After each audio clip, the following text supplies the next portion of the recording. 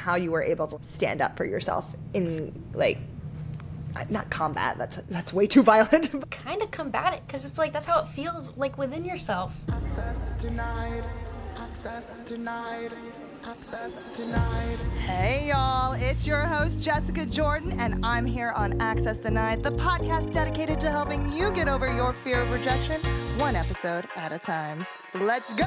Hey y'all, and welcome to another episode of Access Denied. I am so excited because today I am joined by my friend Rachel Bender. Rachel is an Instagram and TikTok content creator who makes videos about her life as a nursing student while also sharing key information about important topics and issues impacting women and the disabled and chronically ill community. I'm so excited to be talking about our experiences as disabled kids growing up in the U.S. education system, as well as touching briefly on the importance of climate change education and preparedness for the disability community. We have some really important conversations in today's episode, so I hope that you guys will listen up and enjoy. Let's dive in. Rachel, welcome to Access Denied. How are you? I'm good. I'm so excited. Oh my God, thank you so much for coming on here. You are such a ray of sunshine. Oh my gosh. Let's go. Oh my goodness. So you and I, we met in Washington, D.C. earlier this year at the Creators for Repro conference, I believe. Mm-hmm. Yes. And that was such a joy. I just remember like seeing you across the room, and I was like, I think you had pink hair at the time. Mm-hmm. And I was like, she seems cool. I want to speak to her. How do I be her friend? And now we are friends, and I love that for us. Bro, that's so cool, because I was like doing the same with you, and like I feel like I'm always the one that does that with people, and like people are not the people that do that to me, you know what I mean? For sure, yes. But I did do that to you because I was like, she seems cool. She seems like my people. Yes, that's so cool. And I know immediately when we met, like I could feel the vibes of like, she understands, like, not just at a surface level, but this girl's like, she knows what it's like. She knows what it's like to be disabled. Alas, I do. And you do too. Correct me if I'm wrong, but I think our first interaction was actually at the check-in desk for the hotel. Oh my gosh, yeah. And I remember I was so stressed in that moment because the guy was like being a little weird behind the desk. He was like, I need your credit card. And I'm like, why? Why do you need my credit card? And I don't know. We were having like a thing, and then you walked up and you were like looking so cool, and like I was like, oh, she seems interesting, and I was like, but I can't deal with that right now because I'm dealing with this. And then I was like, oh, she's gonna hate me because I was just like acting insane here, and I don't know. Real. No, literally, I think the cool thing about like this area where we met, like kind of that area of social media, like activism type stuff, is like just people most of the time are not going to be like cliquey and weird, you know what I mean? So like we're just like people, like I'm going to college to be a nurse, like I'm just a girl, really. Well, I think that's a great segue, actually. I would love for you to introduce yourself. Tell everybody who you are, what you do, what makes you you. Perfect. So I'm Rachel. I'm 19, but I started social media when I was like 16. I mean, we could go back. I was in like Musical.ly days, but that's too far. So I have always found a way to express myself, whether it was through like crafts in the hospital or like videos on Musical.ly.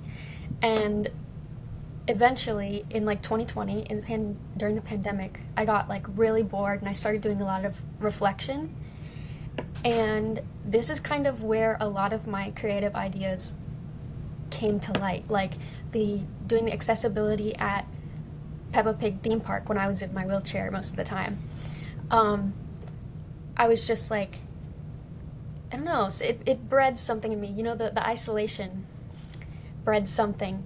And so I started raising awareness for invisible disabilities, because that's mostly what I was going through during the pandemic, is like, I mean, in all my life, but like the pandemic amplified how, you know, when you can't see what someone's going through, nobody is going to know like or care or ask really what you need. And I started just raising awareness around that. And so mostly the issues that I have for illnesses are autoimmune, and that's mostly what my audience is based of, is like people my age with autoimmune conditions since they were smaller, and who are just trying to find their way in life despite like access issues everywhere that, I mean, mainly are going to affect like the most marginalized communities, but affect us too. So I aim to try to get that barrier broken so that other people with, I guess you could say, more severe disabilities can just have the easiest time of all, if that makes any sense. Oh, for sure. I love that so much. I think that's what a great advocate does, right? They use their platforms, they use their spaces to try to not just make their own lives better, but also impact like the greater good and try to help everybody within a community. And I think you do a really beautiful job of that. Having only known you, I know, for a few months now and like followed you for that whole time, I think your content really serves that group very well in a very, and you do it in such a fun way too. And I think that needs to be said, because disability can often be like this dark place, I feel like, for a lot of people, and you bring so much color and light and life to the experience. Thank you so much. Like, I've been listening to your other like interviews, like with Sam, a disabled icon. She was so cool, and like she brings light and life to it in such another way as well, like through her fashion and like her just like a bad bitchiness, like, you know what I mean, like she's such a bad bitch, like I feel like we all kind of, I don't know, I build upon, I feel like it takes those type of people to empower me to be able to bring the light that I bring to my community. I think it's so important that you said that, because I think community is a big part of what we do online, because I know for myself, when I first started content creation, I very much was not the person I am today. I would not have been a good advocate when I first started. And I had a lot of unlearning to do. I had a lot of education to do. And I had a lot of like self-love to do.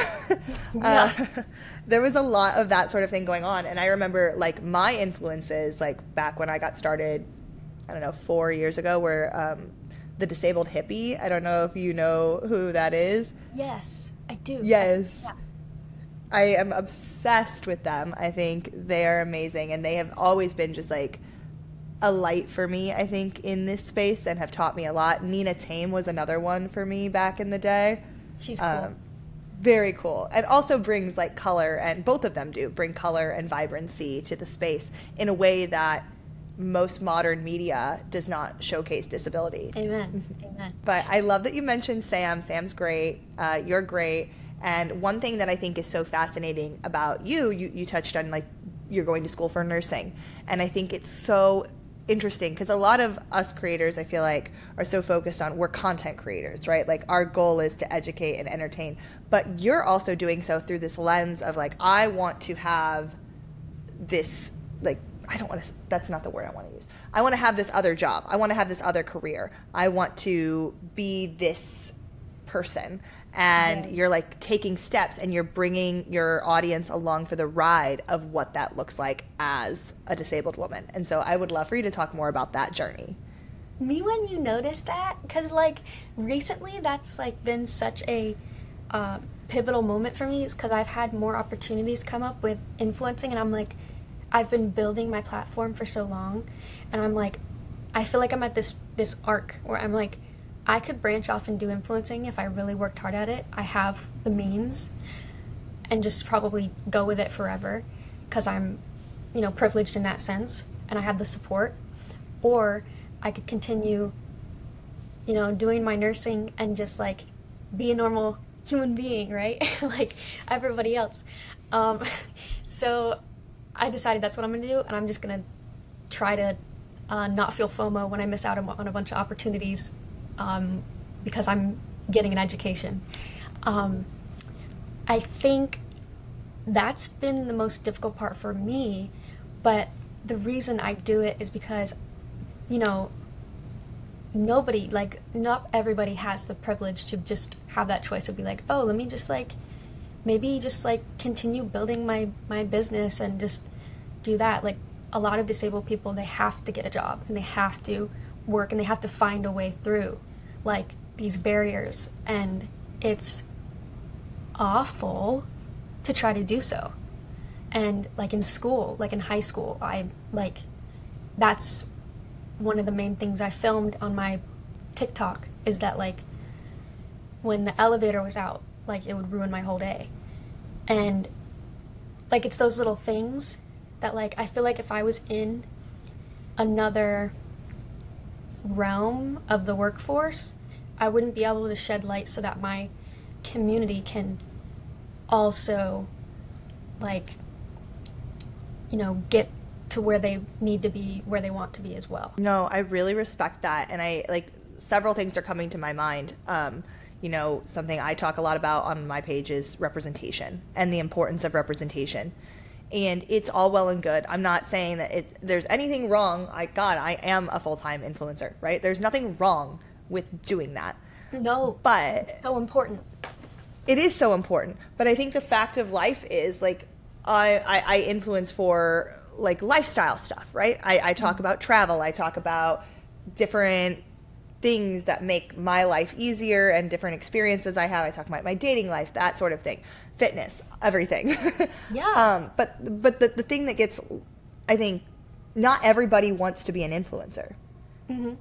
Not every person in the world, not every disabled person has this dream of owning their own business and being their own boss, right, and having, like, a platform. And that is so normal and so great. And what you're doing is you're showcasing, you're representing, like, people who want to go get an education. You're representing people who want to go into healthcare. You're representing people who want to go into nursing. And I think that has so much power, because that's real life. That's real life. That's not to say what I talk about, like fitness, all that, whatever, isn't real life. It is real life. Yeah. But there's benefit, I think, in showcasing this representation, because how often do you see disabled nurses talked about in any public space? Like, never. Exactly. But it's so important what you do too, which is so cool that we can like combine our little like, Kamala Harris loves to say Venn diagrams. She loves her Venn diagrams. Hotties for Harris. Hotties for Harris, period. We can combine our little Venn diagrams and show that, like, we need guiding people to motivate like you do, Jess, and, like, we need those people, because whenever I go onto my Instagram and I'm having a bad day, I see you, like, slaying it up in New York City or something, and I'm like, okay, I'm good. I'm like, I got this. Never mind, there's Rep. I'm like, I can do this. If she can, I can. Well, thank you. And I'm not trying to detract, like I said. I'm not even trying to compare necessarily in the sense, or, like, make it a competition in any sort of way. I think I'm just trying to say, like, representation in these spaces outside of just, like, lifestyle things is so important, because there are 100,000 different careers out there.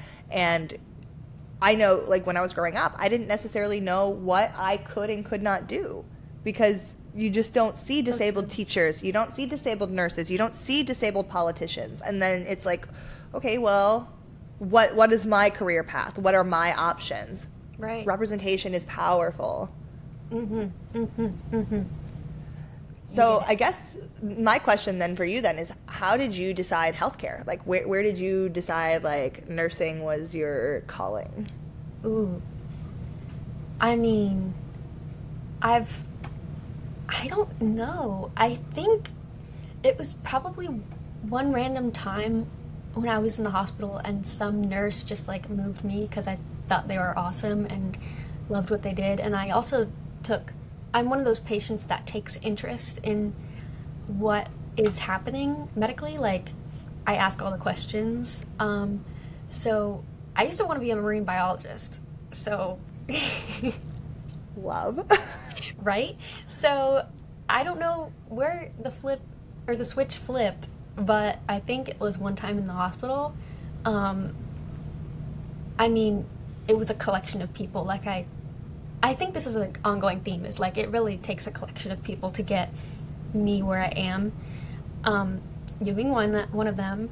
And like one time, for example, my favorite nurse, Sarah, she would put, like, when she knew that I was going to be like direct admitted for my Crohn's, she would, even if she was super busy, she would put little Rice Krispie treats on my hospital bed in the room that she knew I was going to be in, because she knew I loved Rice Krispie treats.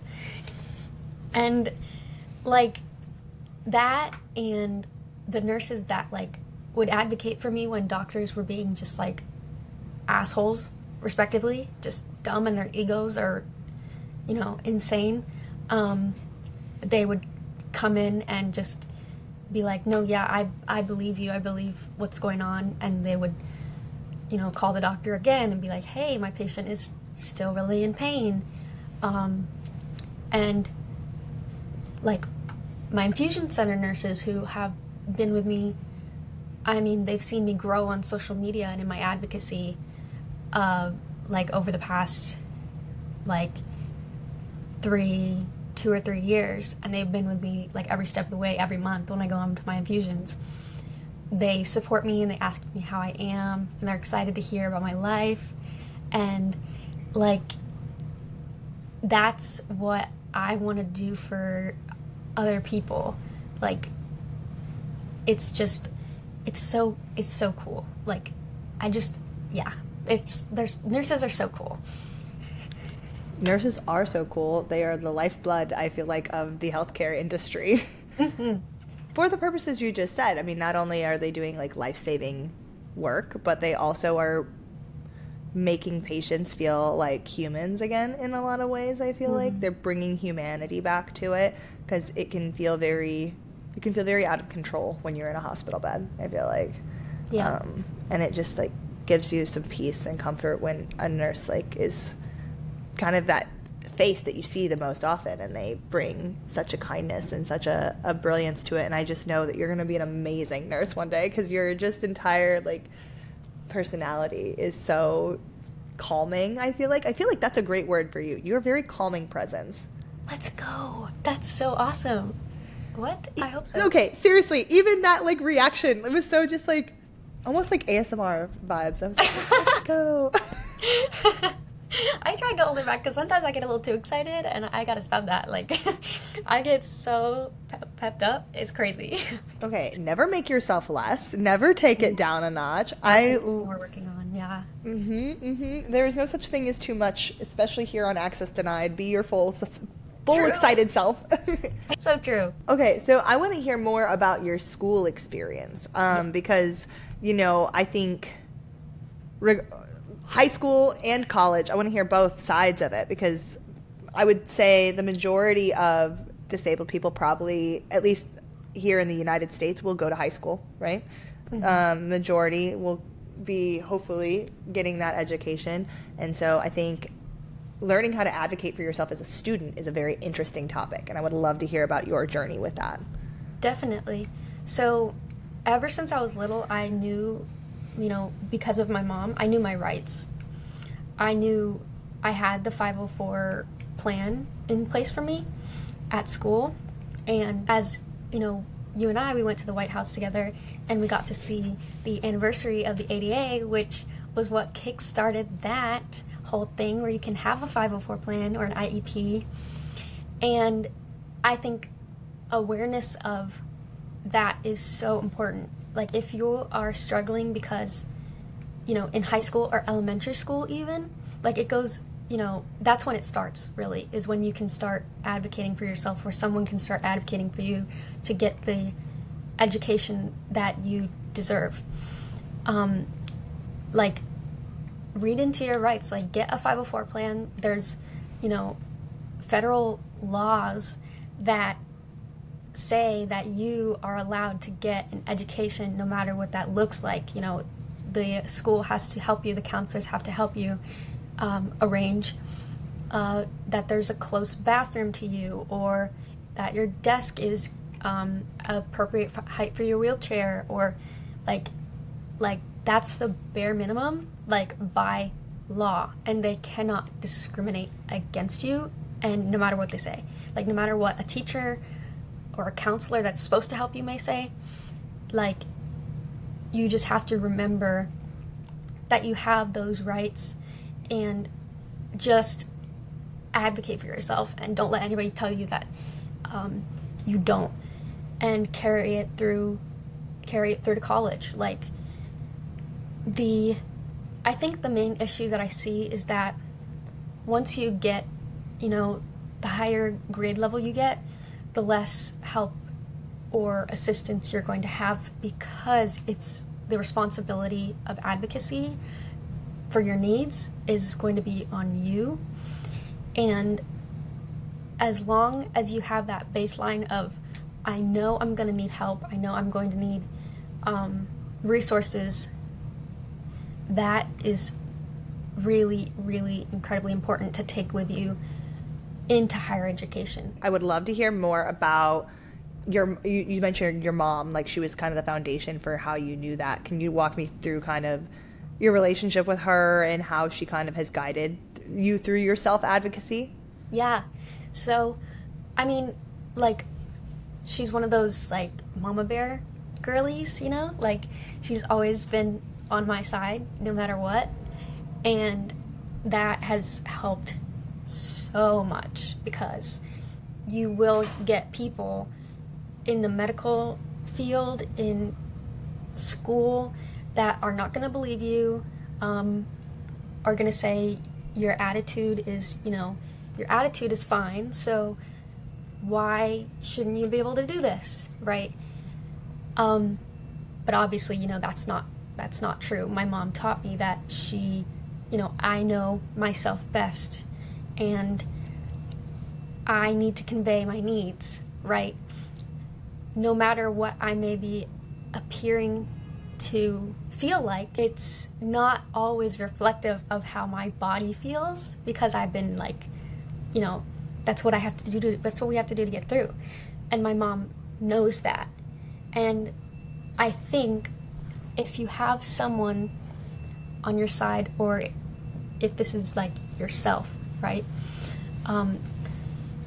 It's important for them to know that you know your body best. And I think that's what's always been such a guiding factor for me in my just education journey. And yeah, she's amazing. She's so cool. Like, she's always working so hard, and I love her forever. I love that you had that support network. I love that she, like, taught you that not to, like, take pushback from people. And I want to get into those stories as well, because I know, I'm sure we both have some. Yeah. But I just think I really want to, like, highlight, like, how important it is to have somebody from an early age in your ear telling you, like, hey, no, you know your body, you know yourself, like, lean into that, respect that, like, stand up for that. And I think that is a really powerful thing, and I am so encouraged that your mom was, like, amazing with that. Right? She's so cool. Like, she's always joining Facebook groups, like, and it's like, when I get a new diagnosis or something, she's like, okay, I gotta find the community on this. Like, I gotta see what they're saying. I'm like, she's kind of like low-key an activist, like, in that sense. Like, she looks for the community, and she's like, well, let me see what they're saying instead of the doctors. And I'm like, girl, you are so smart. That's a powerful ally right there. Somebody right? that, like, goes and seeks out information. Yes. Right? Like from the community. Like, she's always been doing this, and I'm like, girl, this is why I turned out this way. Wait, okay, what's your mom's name? Kathy. Kathy, we love Kathy. Kathy's great. We love Kathy. We love Kathy. We love Kathy. Thank you, Kathy, for your advocacy, for being so wonderful. Big shout out to your mom today. For real. Big shout out to Mommy Bender. So cute. I love this. Okay, getting into something less cute. Okay, yes. On the other side of the spectrum. Other side of the spectrum. You mentioned, like, obviously there are times where people will push back. They'll be like, well, you look fine, or your attitude seems okay, or your mood seems okay, X, Y, and Z. Insert, you're fine, So here, as you feel comfortable, I would love to like maybe have a story or two of your experience kind of with something like that and how you were able to like stand up for yourself in like, not combat, that's way too violent, but like next to that. I mean, kind of combat it, because it's like that's how it feels like within yourself, you know, like when somebody throws out like a literal microaggression at you, it feels like you're battling or combating something like inside. Because when somebody says you're going up the elevator and you're already having a hard time, a hard day, and there's that voice in your head that's like, oh, you don't need this, you're not sick enough, you know, but you know your pain and your body and your mind are kind of battling. And then you come up the elevator and some teacher says, what's wrong with the legs? It's like, girl, come on. That is not like straw that broke the camel's back, bro. Like, don't do that. Don't do that. And then I'm like, I have juvenile arthritis. He's like, oh, I'm just kidding. Yeah, sure you are. You were kidding. All right. Yeah. All right. Whatever you say. Whatever you say. I don't even remember his name. I wish I did, because I would say it on this podcast if I remembered. And that's the tea. That's the accessibility. Okay. Okay, no. Okay, that's so messed up, though, because that is a microaggression. Part of me hates the term microaggression. This is a little tangent for the day. Just because I feel like it diminishes... That was not English. It diminishes the intensity with which microaggressions actually impact marginalized communities. Like, they're huge. Right. Yeah. They're not micro. They are not. No. They feel awful. They feel awful. And when you're dealing with it, I presume this happened in high school, what you're referring to right here, right? I mean, maximum you're 18 years old. I'm sure it happened before then, but regardless, you're still a child. You're still a kid. This teacher is an adult, a whole adult. I don't care how old they are, how recently they graduated from college, how recently they got into teaching. They're an adult. There is a dynamic there. There is a power dynamic. And for anybody who is older than you and who has like that space with you, like, no, I'm sorry. That creates a problem. That does create a problem. Could you imagine being that old? What gets into your mind? Like, to pick on a whole child. And this has happened so many times in my life when I was little. Like, when I was in a stroller, okay, being pushed into school because I couldn't walk because my arthritis was flaring too bad, and I couldn't get a wheelchair approved from insurance, so we used my stroller, and so I had to be strolled into elementary school, like, shamefully by my grandma, and I was in 3rd grade, right? And, you know, I'm already insecure, but then a teacher comes up, again, a whole grown adult, and I'm like, I don't know, how old are you in 3rd grade? Like 6 or something? 7? 9. Yeah, I'm 9, and I feel 6 because I'm under the growth curve, you know, I'm struggling to catch up, and somebody comes up, a whole adult, and is like, aren't you too big for that? Aren't you too big to be pushed around by your grandma anymore? Come on. That just sent me, like, I felt rage fill my body. Sorry. These are real things that happen to me, bro, and to so many people, and they never get talked about because you just have to normalize them to go on with life, and it's like, it's not okay. And if this is happening to me, like somebody with a disability that is like, I don't know how to describe it. I guess I'm like, I find a way to function, right? Could you imagine somebody with a lower functioning disability? Mm-hmm. Like, who's going to stand up for them? And I think, I mean, I know you now, and you seem like we all have insecurities and all that, but you seem like very sure of yourself now. You show up in a very confident way online, I would say.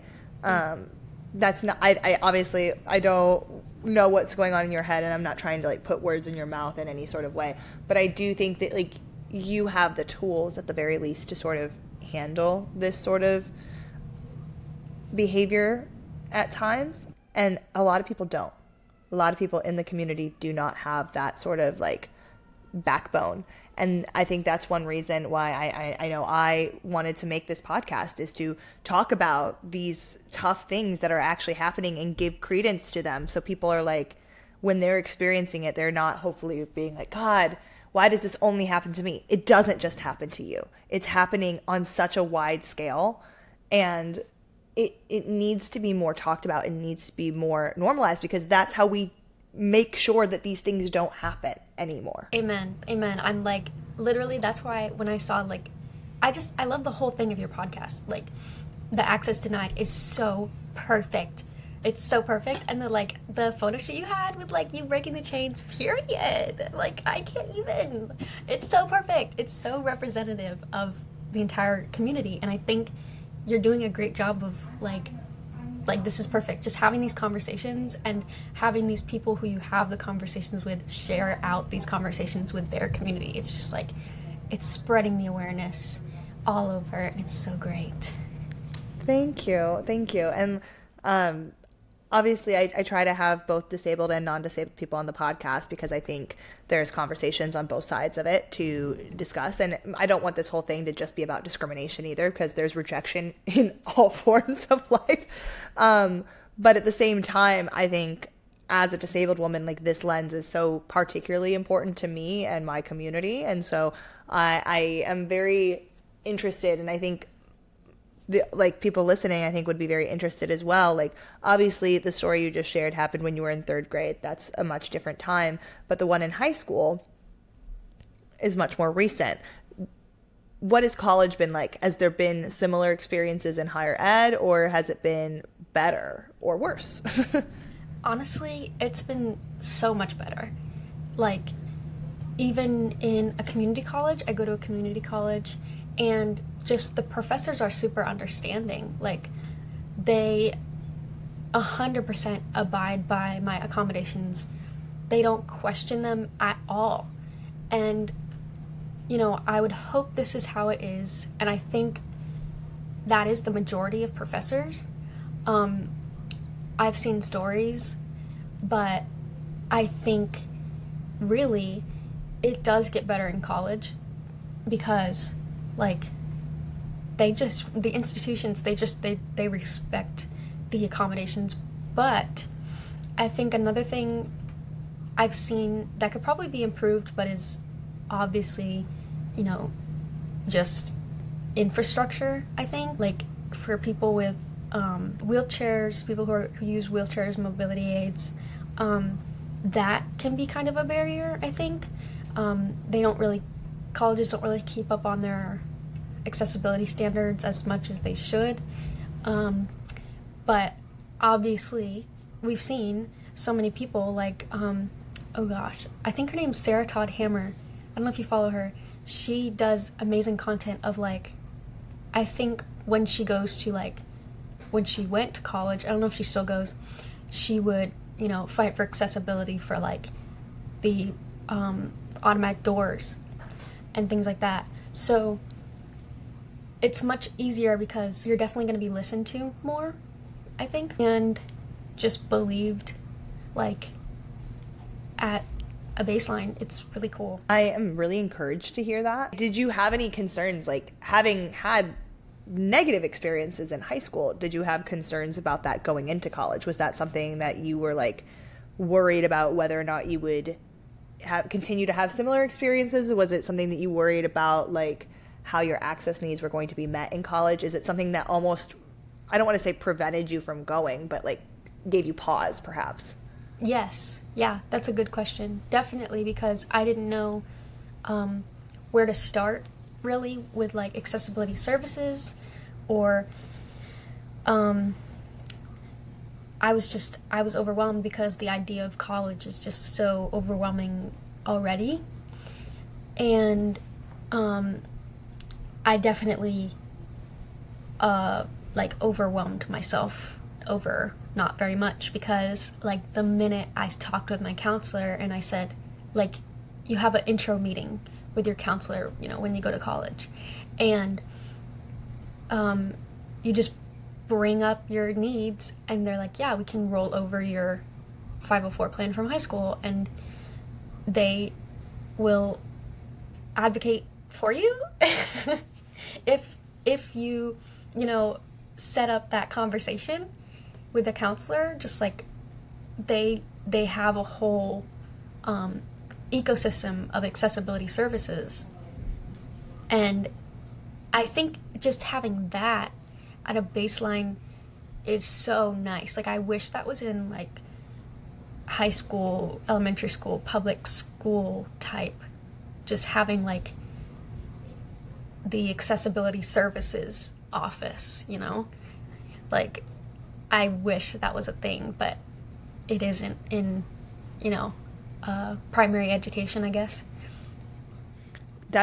I agree 100%, because I know, in high school, I would talk to my guidance counselors. And the principal, and I think there was usually one or two teachers in my like annual 504 meeting or whatever. And that was fine. That was easy. It was what it was. But it felt very much like, all right, we have to get so many people involved. Everybody's schedule has to work out for this one meeting every year, where things are really not changing a whole lot year to year, but we're making it this big song and dance. Whereas accessibility services kind of, they take the brunt of it. They are that middleman. They are that mediator in a lot of ways, in a beautiful, beautiful setting. And I agree. I wish that was more of a thing in secondary and primary education, I think, rather than just higher ed, because I know when I got to Notre Dame, where I went to school, like, their accessibility services, I can't remember the exact number. I was just talking to somebody about this the other day, but it was something like a fourth of the student body or something like that was utilizing the accessibility services. Yeah. It's a need. It's imagine, and like, how many kids didn't have 504 plans in high school that maybe needed them? That's what that made me think, because I was like, there's no way that the principal, the guidance counselors, all of my teachers for the semester are all getting together for like 80 kids of my high school. There's just no way.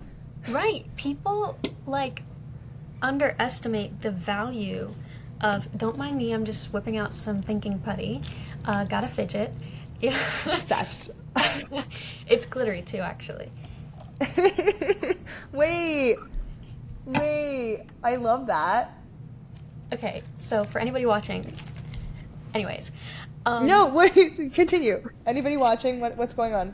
For anybody watching, this is my thinking buddy. It's really great. Obsessed. Right? It's so good. Okay, so, yeah, people are afraid to utilize accessibility services, I think, because they think it means that, I don't know, that they're less than or something, but no, that makes you cool, actually, because it's advancing accessibility for people who really need it. It's like, everybody needs accessibility. It benefits everybody. You don't have to be, like, identify as disabled in your everyday life to utilize accessibility. It's everywhere. Like, it's made into our like ergonomics in when they make computers and things. It's like accessibility is everywhere, and it benefits everybody. Like, you don't have to, you know what I mean? Oh, for sure. I'm thrilled that you mentioned the stigma around using accessibility services too, because I think that's a really big part of it, is because there's so much stigma around disability in the grand scheme of things and what that means, and the fear aspect of having disability. It is so fascinating to me how many people will not advocate for their own needs because they're ashamed of it. And fascinating is not even the right word. It makes me upset. It makes me sad that we still live in a world where people can't just, because that's a lack of authenticity then. That's a something you're doing a disservice to yourself. You maybe are not admitting things to yourself. You're not comfortable with yourself. And that makes me sad, because I want people to embrace who they are, disabilities, limitations, whether you want to identify as disabled or not, doesn't matter, but like any sort of accommodation that you need, like, that's valid. We're all different people. We all have uniqueness. We all have things. It can be temporary too. I always use the example of, like, anybody can become disabled at any time, but disability is not always like a permanent thing. Like, you're not always going to have an amputated leg. You're not always going to have like a stoma. Like, you're never going to always have just something that's going to always be there. Sometimes it could be as simple as getting COVID. Right. COVID is a disabling thing. And sure, you maybe are only going to be sick for a week, but for that week, you're going to be down. You're going to be down. And you're disabled for a week.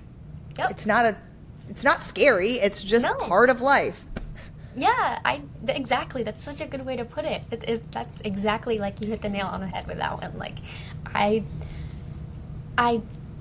don't understand why. I mean, I guess I do understand the shame around, like, being disabled by something, because I guess kind of, like, I guess we as a society kind of perpetuate it, and obviously we're breaking those barriers, especially here.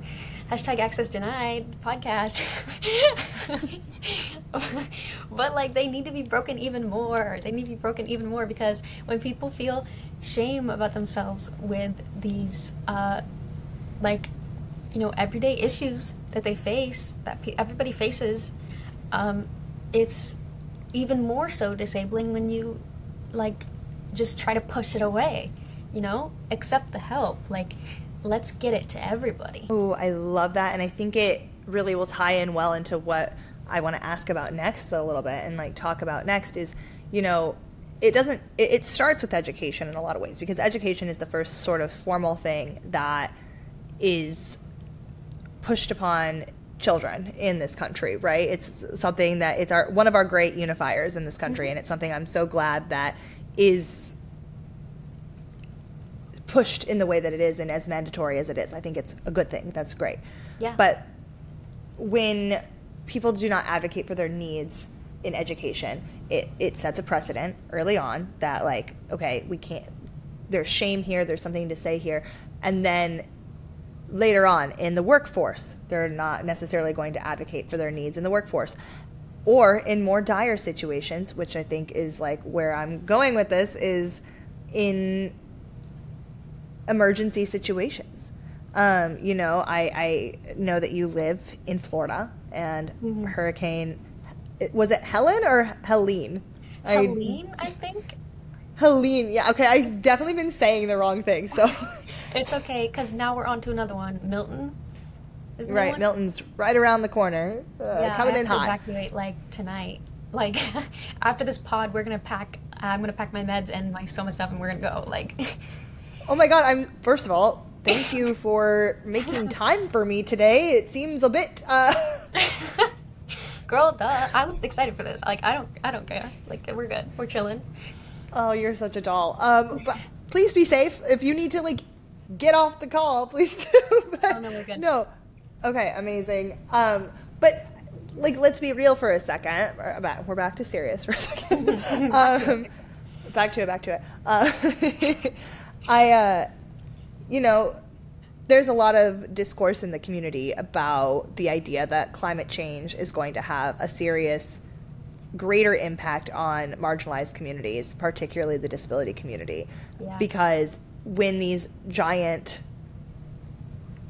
natural disasters occur, evacuating as a disabled person, you mentioned you have to pack your meds. That at least you can pack up. But imagine somebody that maybe has, like, $30,000 of medical equipment or mobility equipment, packing their whole life up, leaving their accessible home. Like, there are serious consequences and serious dangers for the disability community that people that are non-disabled will not have to encounter. And being confident, asking for assistance and seeking out that assistance, and also making sure that practices are in place. Accessibility services, we said it should be in secondary and primary education. There should be accessibility services in several different sectors, in local government, in federal government, in all of these things. Yeah. Let's make it a regular part of our existence as a society. Yes, please. Because who am I supposed to go to? Like, I see little groups forming, which is really great because that's how action starts. Like, and they're advocating for disabled people during the storm, and I can see like there's like one representative in my area that like included kind of like a hotline at the end of her post for disabled people trying to evacuate, and I think that's a really good first start. It, you know, it sucks that that's all we get, right, as disabled people. It's like a little hotline at the end of a paragraph, like, hey, if you guys need help, just call here. That's really frustrating. I could only imagine, like you said, you know, trying to evacuate somewhere where your accessibility needs are not going to be met. That's a lot of thinking and executive function skills that somebody might not have to plan out. I mean, you don't know, there's so many steps to evacuation and just so many steps to a disabled person's everyday life, right, that people don't think about. And accommodations that we have to use to just shower and such. So, like, who steps in when a disabled person needs to evacuate and needs to get all their meds together, and or needs to get a week's supply of, let's say, heparin or something, and their shipping company is in Idaho and it can't get here for like a week, but they need it now. Like, how can we connect these parts, these fairly common parts of a disabled person's everyday existence, and just unify them, like, you know, the like, what are they called, the home care companies, the pharmacies, like, get them all together and say, hey, when there's an emergency, how can we get these people prepared so that they can, like let's give them services beforehand. Like, let's train our community to know what they need in these circumstances, because, like, natural disasters, unfortunately, as you can tell, are only going to get worse. And they're already pretty bad. So, you know, like, we gotta get something in place. Like, we have to put disabled people and marginalized communities up at the top of the list for priorities when it comes to climate disasters, because, like, those are the people who are going to be suffering the most. 100%. Also, these climate disasters can be mass disabling events, so even more reason to address it, because as people face more displacement, it will just naturally lead to more disability. That's just how that's going to go. I think you also mentioned a really important point, is like the planning aspect of it all. It, you know, we have the weather service that can predict some natural disasters, the hurricanes being a big part of it, but there's certain ones that have less planning or may make landfall sooner, and you may not know necessarily the category until it hits, or different things may change,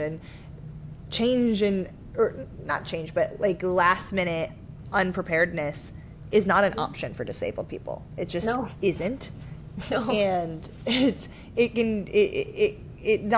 a very serious safety and life and death issue in many cases. So it's very important, and I think you highlight it so well. And I think to kind of tie the whole conversation we've had together, it really does stem back to education in a lot of ways. Yep. Because it has to come from a place of not having shame around it. It has to come from a place of like normalizing it from an early age.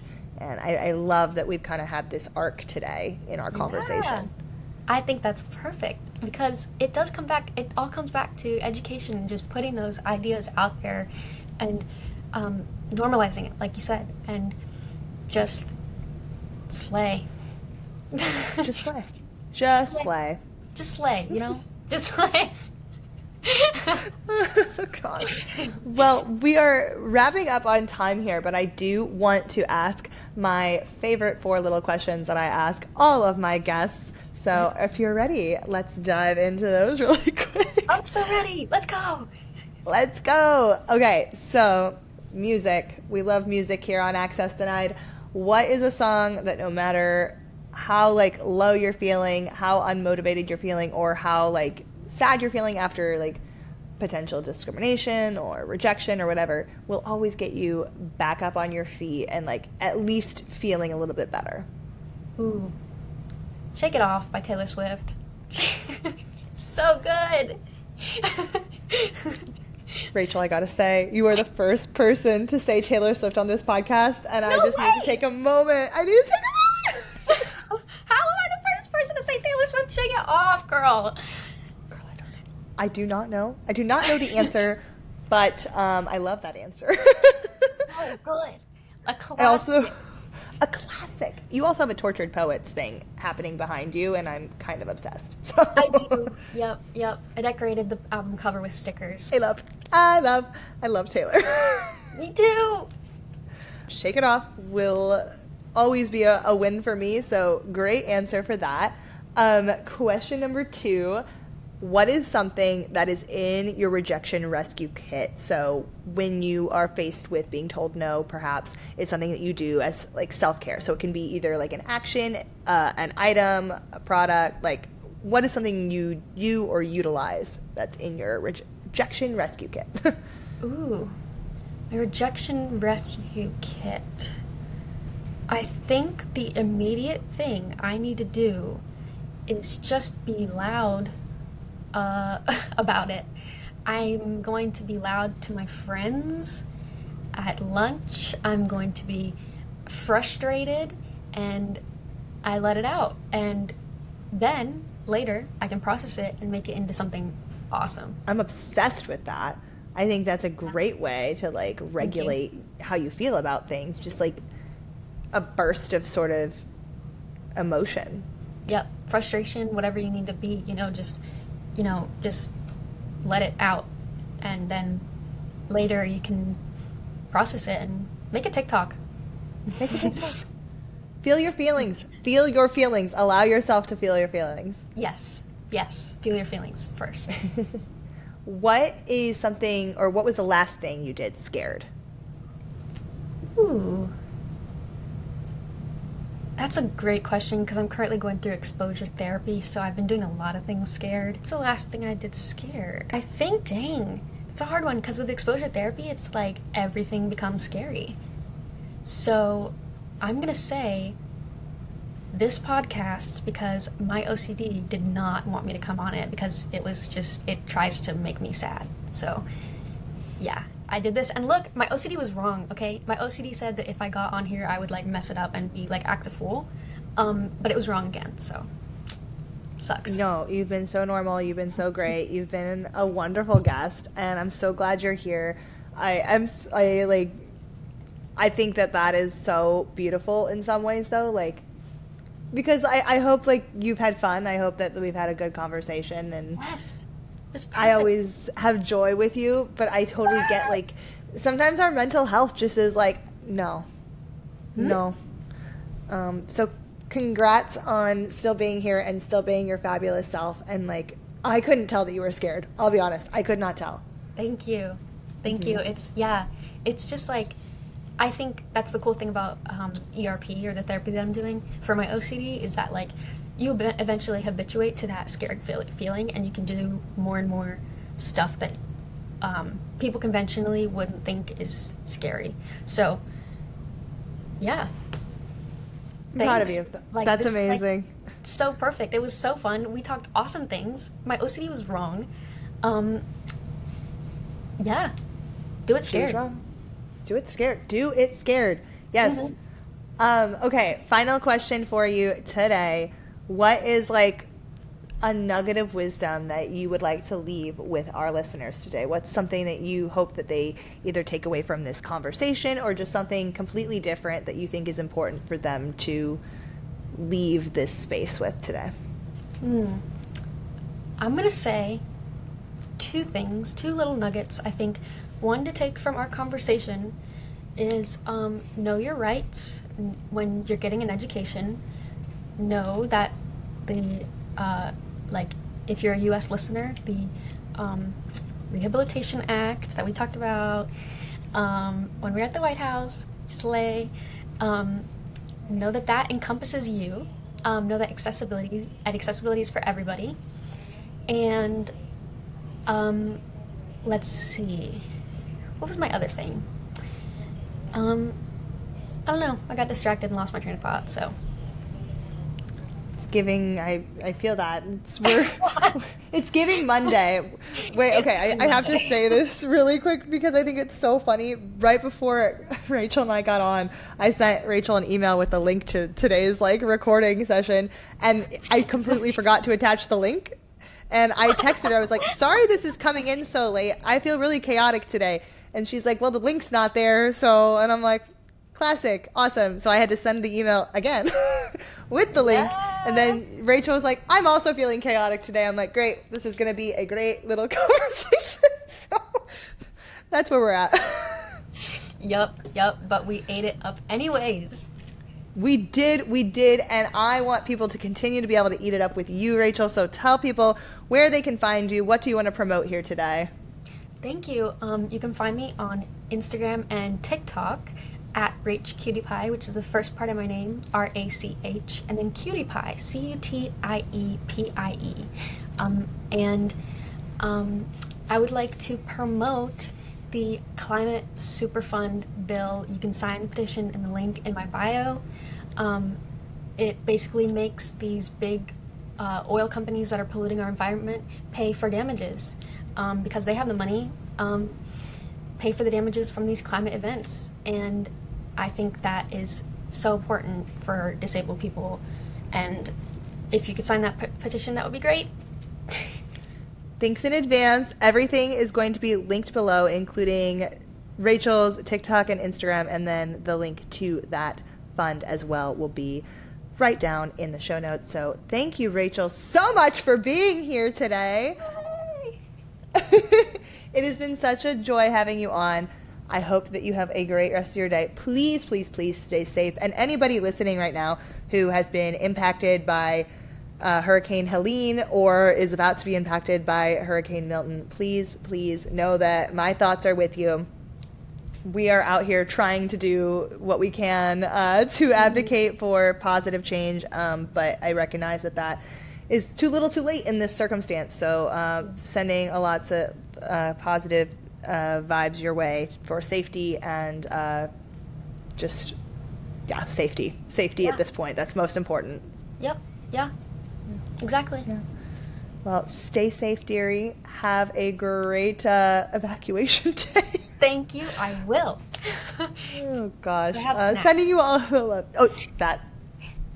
Say less. Snacks, you're good. Perfect. Okay. Have a great day, friend. Thank you. Thank you guys so much for tuning in to this week's episode of Access Denied. New episodes launch every Tuesday, so I hope that you will subscribe, download, whatever you do to make sure you're here every single week. We have so many incredible guests coming on, and I want to say a huge shout out to JP Warner Sound for dropping this sick beat that you're listening to right now. Thanks to everybody who made Access Denied possible, and I will see you next time. Bye!